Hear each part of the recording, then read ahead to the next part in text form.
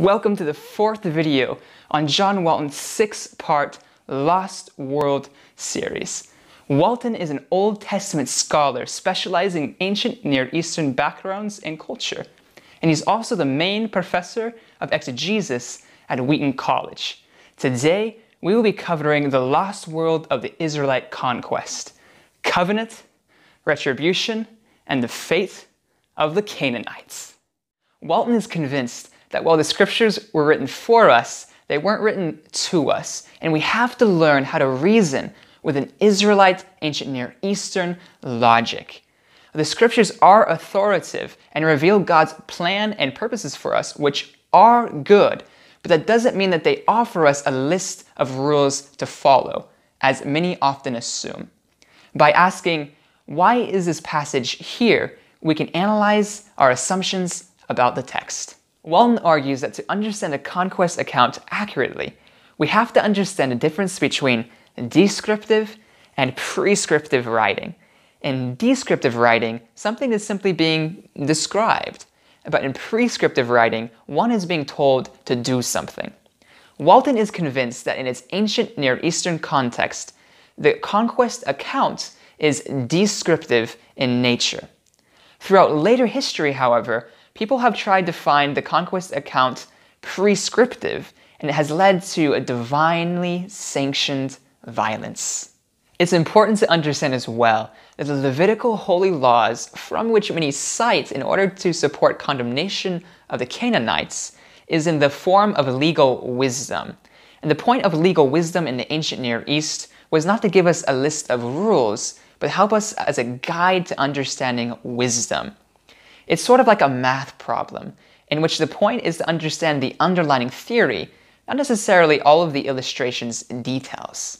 Walton also thinks it's vital that we understand the difference between progressive and procedural thinking. In progressive thinking about the Bible, people view God's revelation as an unbroken chain of events, stages in history, through which we progressively see God's eternal goal more and more clearly. Many people see the conquest account through this lens, and they can become confused as to why God would seem to sanction violence and other non-modern ideals. In contrast, procedural thinking is like baking a cake, in which the ingredients at every stage may look completely different than each other, but they're all necessary for the final goal. Similarly, we may not evaluate each stage of God's purposes by what we think His ideal is, just like we can't compare flour and milk to the final outcome of the baked cake and say that one or the other is not necessary just because they don't look like the final outcome at the moment. Walton suggests that we view the conquest account through a procedural lens, and that the point of the conquest account is to bring to fulfillment God's promise to the Israelites, which is to bring the new covenant, which is to bring a new creation. And we have to understand the conquest account as part of God's purposes, even if we don't see how it fits in at the moment. Walton then discusses the book of Job and John chapter 9. In these texts, he sees the concept of people suffering maybe without a cause, but not without purpose. This is highly relevant to his case, because he will go on through careful exegesis of relevant texts to show how the Canaanites were not suffering because of their sin. Walton notices that certain Hebrew language structures that are used in other parts of the Old Testament are not found in the Canaanite narrative. Things like a formal indictment against the Canaanites, a narrative that is used to document their crimes, and the fact that their fear is of Yahweh's power and not of their sin guilt. The conquest proceeds in order to fulfill the promises of the covenant to the Israelite people and to sustain them under that covenant, not to punish a group of people for idolatry and other acts. Walton insists that idolatry is wrong in the context of covenant, and it's often linked to a marriage violation. In addition, kings in the ancient Near East were the ones that made covenants, and the Old Testament language seems to indicate that Yahweh is the kingly ruler over His people, and idolatry is a breach of His kingly rule. Furthermore, he argues, the Hebrew words often translated detestable and bad are used as covenantal terms to describe behavior that's outside the bounds of covenant. Mentioned behaviors that the Canaanites engage in are only punishable offenses when Israelites do them. Much of Walton's book centers around the concept of cherem, which is often translated as completely destroy and used in context of what the Israelites did to Canaanite communities. Walton, however, translates it as remove from use and given to Yahweh. Yahweh intends then to lease back the land to the Israelites on the basis of their covenant fidelity. Hiram is on the cities, and so it's important that they're emptied, preferably by the fear of the Lord that Yahweh put on the people, but also by killing if necessary. Israel waged wars in similar ways to the ancients. They performed divine oracles to determine divine favor, they consecrated soldiers, they had a divine vanguard, and they employed Hiram. It was different in that it wasn't on behalf of some kind of lawsuit or some kind of king's fulfilled desires that were selfish. Hiram focuses on removing community identity, not on genetic cleansing. Women were actually allowed to stay alive because they didn't have inherent community identity in the ancient Near East like men did. The Canaanite identity is removed in order not to create a snare for the people of Israel to get caught in. Walton notices that God actually does allow certain Canaanite groups to stay within Israel in order to test them.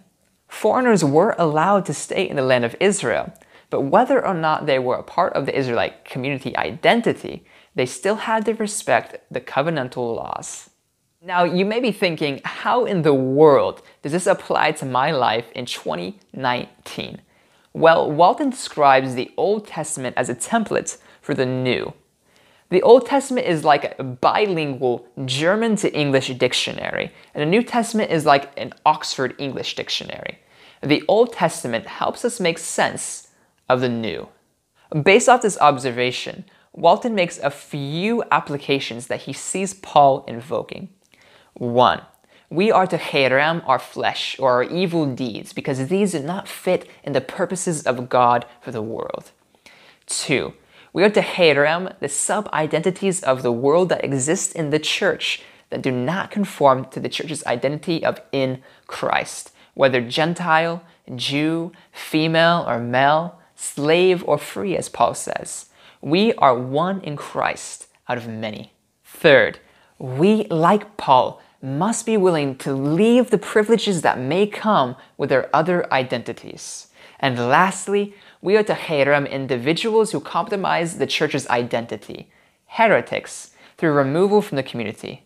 God must be able to do His work in our lives.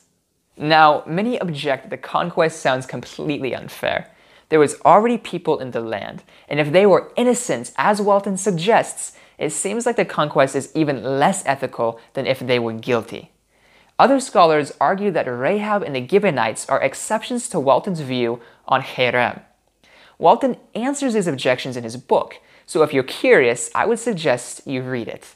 There are an overflow of exegetical gems in his book that I simply could not include in this short review. Like the ancient Near Eastern invisible barbarian tactic the author of Deuteronomy utilizes to describe the Canaanites. It's a priceless insight. If you want to upgrade your understanding of the conquest accounts and talk more scholarly about this very misunderstood topic, I would highly recommend reading Walton's book. Even if you don't agree with everything he says, I promise you it will be formative in your quest for truth. But until then, be sure to continue on the journey with us into next week's video on the lost world of Scripture, ancient literary culture, and biblical authority.